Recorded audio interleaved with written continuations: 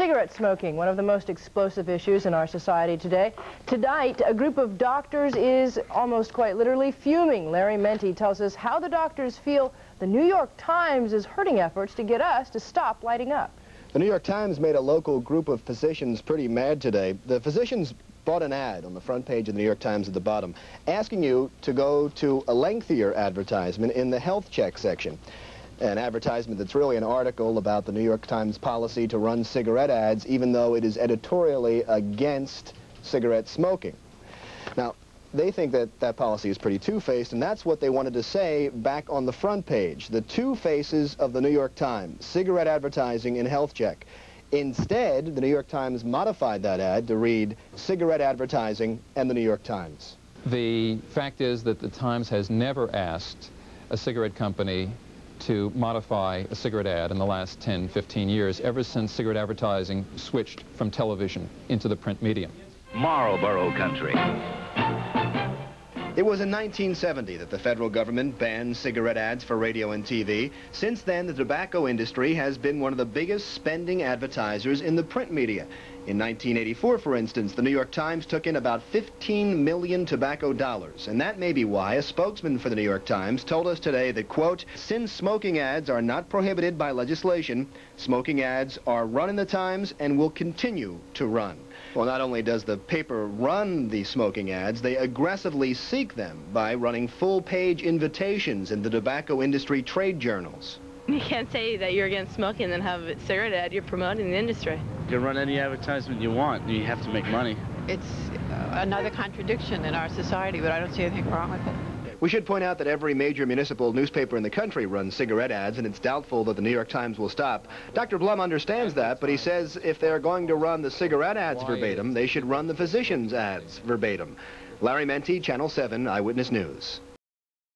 Thanks. The commissioner was kind enough to let me, I just thought that a picture is worth 1,000 words, and certainly in this issue it's extremely important to understand the history of New York's background in the tobacco issue. It's a rainy day, it's time to be in for the movies and get some images to do a little change of pace.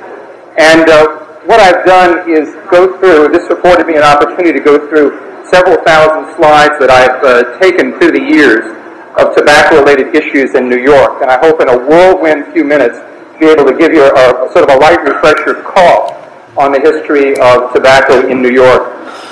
I just want to thank the commissioner, too, by the way, for doing this. I'd maybe get a picture while we're here. So I appreciate Christina and Anna and Melissa and Phil for getting Paul or Phil and Louise for organizing this. I got involved in this issue as a New Yorker in the late 50s when I was a boy following the Brooklyn Dodgers with my father. And the interest was that my father was rather upset. He was a GP out in the Rockaways. And one of the things that concerned him was that we were watching Happy Felton's Knothole Gang, which was a pregame activity for little kids to come out and hit, run, and field. And it was sponsored by whatever, the Viga department stores or what have you. But in the background was a Lucky Strike billboard. Back in the 50s, until they left town, the Dodgers were sponsored by Lucky Strike. The Giants by, anybody remember who the Giants were sponsored by? Giants were sponsored by Chesterfield, which is Liggett, and the Yankees were sponsored by Camel.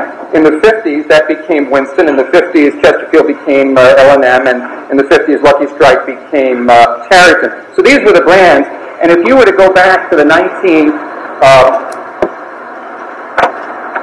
and 30s, our greatest heroes in this city, Joe DiMaggio, Lou Gehrig, were all working for Camel, or the Giants were working for Chesterfield, or the Dodgers were working for Lucky Strike. Athletes could say they could smoke as many as they pleased, and when Don Larson pitched his perfect game at Yankee Stadium, by that time in the 1950s, one wasn't allowed to be in uniform promoting cigarettes, as Joe DiMaggio, Mickey Mantle, and Jackie Robinson, believe it or not, had done. By this point, the late 50s, there was a new code of advertising so that you could stand there holding the cigarette in the stadium. And this was still an icon cherished by most of us who were baseball fans. I grew up in an era where Marlboro Country was part of every nightly TV show on 42nd Street, where Marlboro is created and run. The advertising agencies are here because New York is the leading tobacco state. This is the mecca for all of advertising and commerce. and business and industry, and that's why we have to look at our own opportunity centered here to counteract that.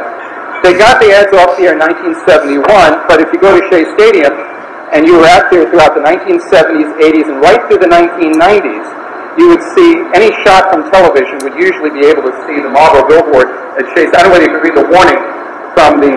But the fact of the matter is that this just went down just a couple of years ago, after over 30 years at Shea.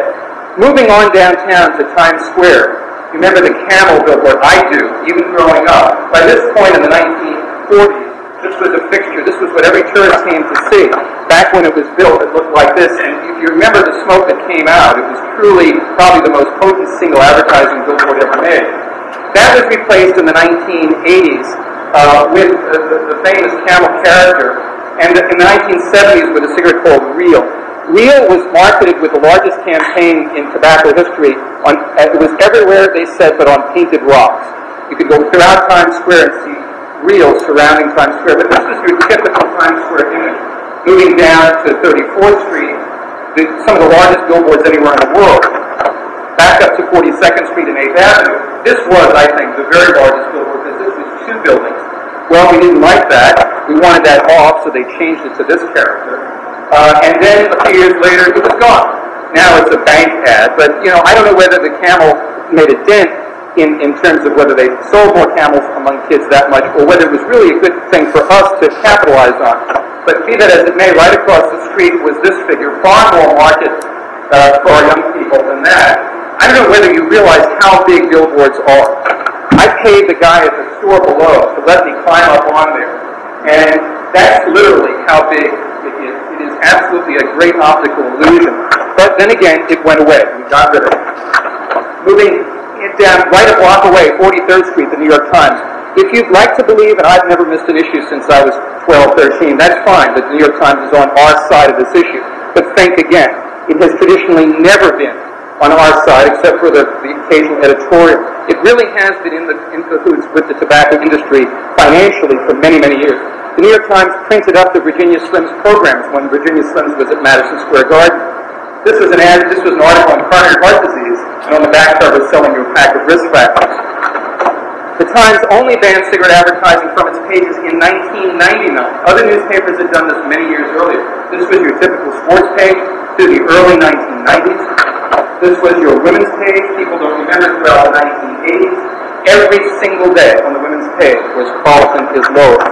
And we also don't remember how the synergy works, because this was Gimbals, a big light sale for Gimbals, but we don't remember that Gimbals, at the time this ad ran, was owned by British American Tobacco, and so they also used it as an opportunity to advertise the Cool Cigarettes Jazz Festival in a Gimbals department store ad. Across the street from Madison Square Garden was always a cigarette billboard. Here's one for Winston. Moving further downtown, another one occupying the entire side of the building. These were the vinyl boards that they were putting up all over right until the very massive settlement that got rid of them. A more abstract billboard down more close to the village. And then moving toward Essex Market, these totally abstract art pieces, this was for Salem, synergistically also simultaneously with taxi cabs at the same time. And another one, probably the most over-the-top one, is with three-dimensional models sticking up outside. This is actually running in our city at that time. This goes back at least 10, 12 years. In Chinatown, this particular slide actually comes from the Washington, D.C. Chinatown, but in Chinatown, it's an area that's very poorly been studied. And this was a poster that I borrowed from a shopkeeper's window, and it was a fully Chinese-oriented Marlboro poster just about 5 years ago. This was a film I saw in LaGuardia, with these ubiquitous things. This is what I was getting at. This is a campaign that perpetuates itself because you can buy these with Marlboro coupons and thus help pay for the cost of their ad campaign. The great icons of our city, of course, the Statue of Liberty, the World Trade Center, have always been co-opted by this industry, the proud smoke. And throughout the world, this is an international ad. Our city is known for the Statue of Liberty, and they've even been able to do this, almost graffitiing up the Statue of Liberty as a lucky strike. So we created, in the New York State Journal, a parody, which was the Big Appall, and it was the Statue of Liberty and an ashtray holding up a lighter and so forth, with each of the skyscrapers representing a different brand. And we created a statue of Nicotina that followed around the tobacco industry's tour of the Bill of Rights. Across the river, the Marlboro Meadowlands Grand Prix ran right through the mid-1990s, and there was good discussion in the late 1990s that that race was going to wind up right here in Manhattan, and that's still not off the drawing board. There may well be a Formula One race or a kart race or an IndyCar race here in Manhattan. A typical child or teenager wearing his T-shirt, a little boy. These are just random shots. I could have shown you 1,000 of these. Meanwhile, the video arcade games. It took us till the early 1990s to get rid of these images in video arcade games, and some of them may still be around. Out in Belmont, the Marlboro Cup was really the fourth biggest horse race after the Triple Crown for a long time, and this was a major area to reach the opinion leaders in our city. Soccer, a very huge sport worldwide, was coming to New York, and this is the first on the block was Philip Morris to get in on this. Heavily involved with Hispanic populations, especially those that have moved to New York. They've even associated Winston directly with Puerto Rico. I mean, it's absolutely a one-to-one correlation. It has 80% of the market share in Puerto Rico, and if you go into the bodegas, Winston is very, very popular still today. New York is the second leading Hispanic market. We should always keep that in mind. Skoal is spitting tobacco, very heavily marketed to Latino population. In Upper New York, Upper Manhattan, we had bus shelters. A typical one there, cool guy for Benson and Hedges. Meanwhile, at the Beacon Theater and other venues throughout the country, the Benson and Hedges Blues Festival was going on. Another way that synergistically matched advertising with promotion. New York is the #1 African-American market. We need to keep that in mind as we plan campaigns. For years, Philip Morris has produced the Guide to Black Organizations. They have been very close. Now it's online. They don't actually produce the printed version. Meanwhile, in magazines like Essence and Editing has never run an article on smoking in its 50 years, as far as I know. They talk about the drug prices on the front cover and Study of Salem on the back cover. When Philip Morris was confronted by the push for an advertising ban in the late 1980s, it convened a group at Philip Morris of 92 black publishers who condemned the notion that there should be a ban on advertising tobacco because this was the mainstay of African-American publications like the Amsterdam News. This week's Amsterdam News does have a quarter-page ad for the American Ballet Theater, which is Philip Morris sponsored. So this is the corporate sponsorship that the industry has been shifting on for 40 years. It didn't just begin when the master settlement was conducted. This shift over to corporate buying of influence has been a major part, and it grew up in New York. They speak your language.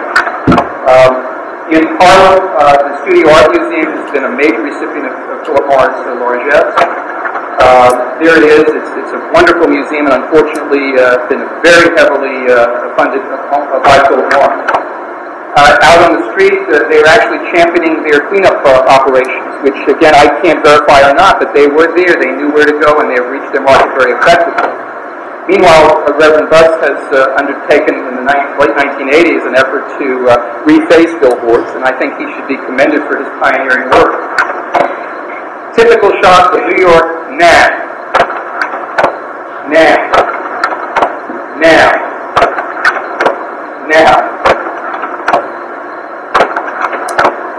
And I love this. You got your health and beauty aids, and that leads into Wayne Reed. Wayne Reed literally has these things. Can you imagine pharmacies? We now sell cigarettes at the state minimum prices. They're advertising. It's not just a loss leader. It's a big deal. It's a big, big deal. You can even go in and get your smoke buster, your Nicotrol next to your Marlboro. I mean, it's an absolute absurdity, but this is what goes on. In fact, Israel, I hate to say it, they're right across the street, but this is what they were doing. Now, I know spiral CT is pretty good, but this was way before then. They were still saying, come in to see us about your lung cancer. In other words, don't talk to me, just get an x-ray and we'll do diagnostic tests. This is really, really, I think, one of the more pitiful examples of where our hospital system, private and public, has not really been a part of this issue. This is to our credit. I don't even know who did this. This is one of the only anti-smoking ads I've ever seen. It's quit smoking, no kissing, even if you're not Irish. I do not know who did that. I saw it in Times Square. If anyone knows any background behind this, I'd love to know. But this is more of what you're saying. Anybody smoke? You have people smoking? See, this is the problem. We need a few people in this room who smoke because you're not aware, as I'm not aware. I try to be. I try to do ethnographic understanding of what it's like, short of actually doing it, because this is there. This is ubiquitous. And as have been all of these things, this is Lincoln Center, which is still going on with Philip Morris.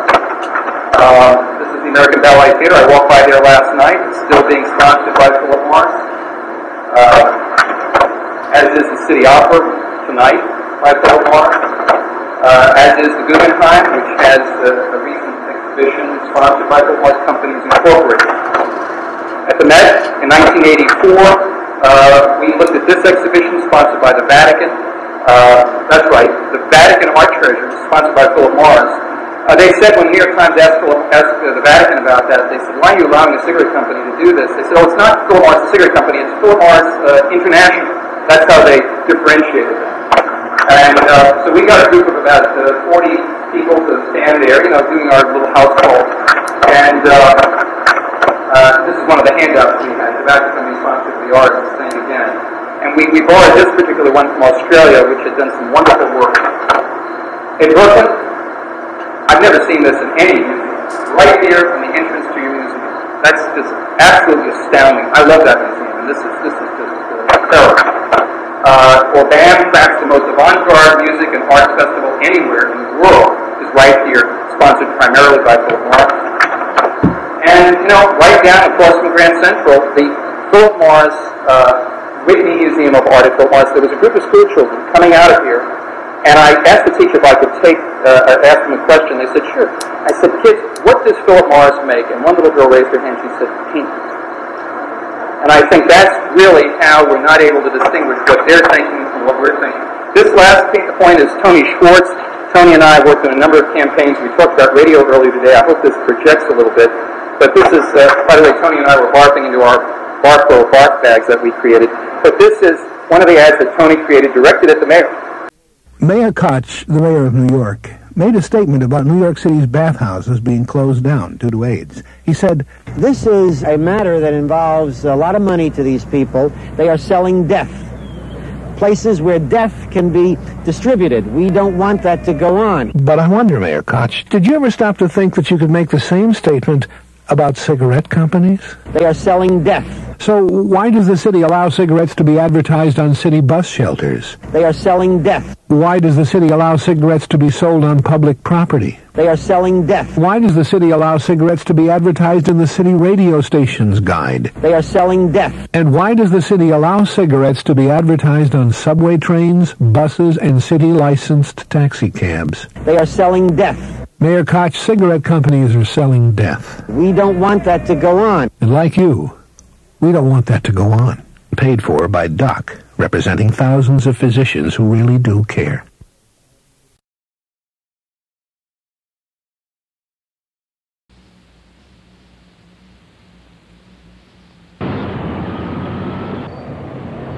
Some things are so much with us that we hardly notice them anymore, but they affect us whether we are aware of them or not. Advertising is like that, and the most heavily advertised product in the world is cigarettes. More than half of the billboards you're likely to see are selling this single product. And what they're selling is a hoax. This ad tells you that smoking is likely to make you into a man. It's more likely to make you into a corpse. But I had to come all the way up here to read the health warning in the fine print at the bottom of the ad. Now, here in the subways, we have a bit more realistic ad. Discover where today's smokers are heading. Well, at least we have a pretty good idea where that is.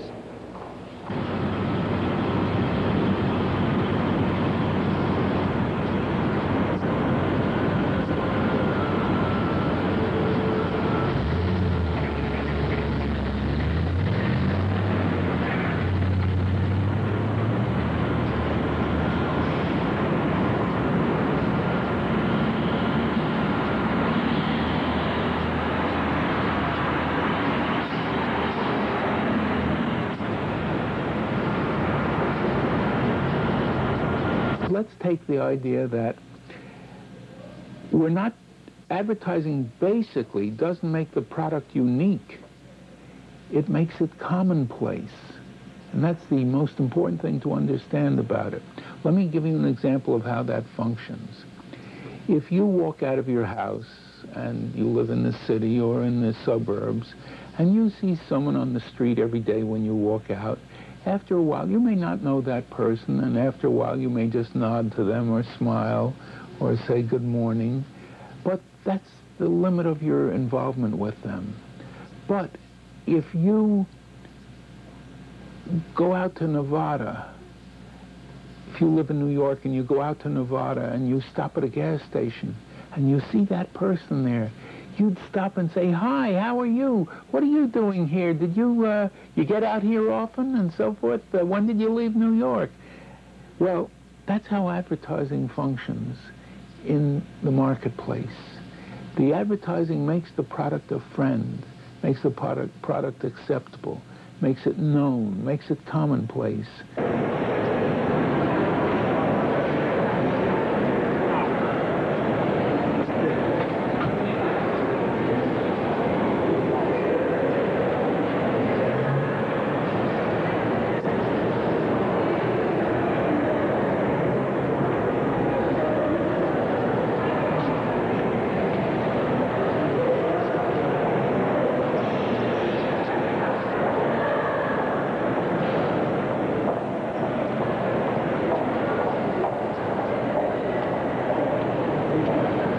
It's really a form of retouching.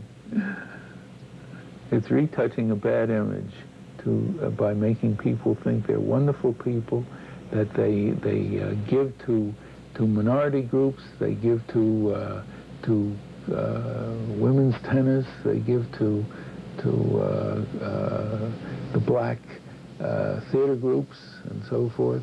And what's happening? The smoking among these groups is going up. The deaths in these groups are going up. It's bad.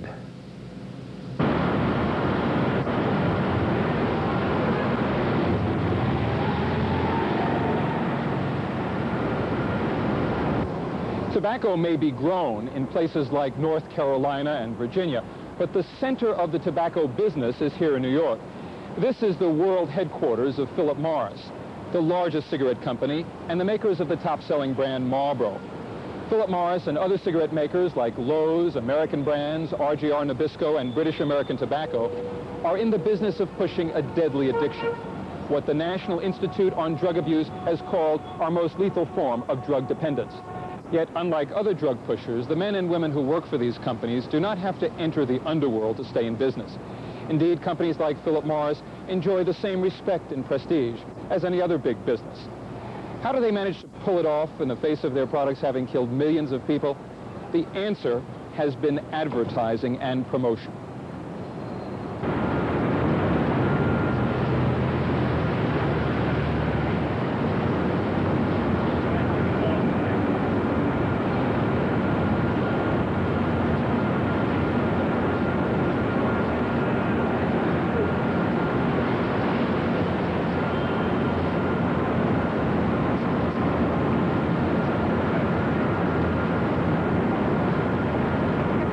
The purpose of cigarette advertising isn't just to sell cigarettes. Placed in the proper influential context, it can also buy respectability and complacency. This is where tobacco country comes to the big city. And what could be more big city than the New York Times, perhaps the most influential and respected newspaper in the world. And each and every week in the New York Times Magazine are cigarette advertisements for Winston and the designer brand Ritz and other brands. But it's not just the magazine. It's also in the entertainment section for country music, the sports section for tennis. And in the same issue of the New York Times was a 115-page magazine on good health. Wouldn't you know it? Not one mention of smoking in the entire magazine. But is the New York Times merely a passive, even reluctant recipient of tobacco advertising as a means of defending freedom of the press and the First Amendment? Not exactly. This is the United States Tobacco and Candy Journal, a magazine published for the tobacco trade here in New York. And this is an advertisement for the New York Times, urging you to put your cigarette advertisements in the New York Times with the slogan, "Lifestyles are made, not born." I'm amused at how the people in the advertising community, advertising agency executives of some of the leading advertising agencies, attack political advertising as immoral. And I'm amused because I know of no politician except the president who, by pushing the button for the atomic affair, could, atomic warfare, no politician could do more harm to you than a pack of cigarettes can, or a can of bad soup. And yet they talk about the immorality of political advertising and not about the immorality of selling products that kill 500,000 Americans a year.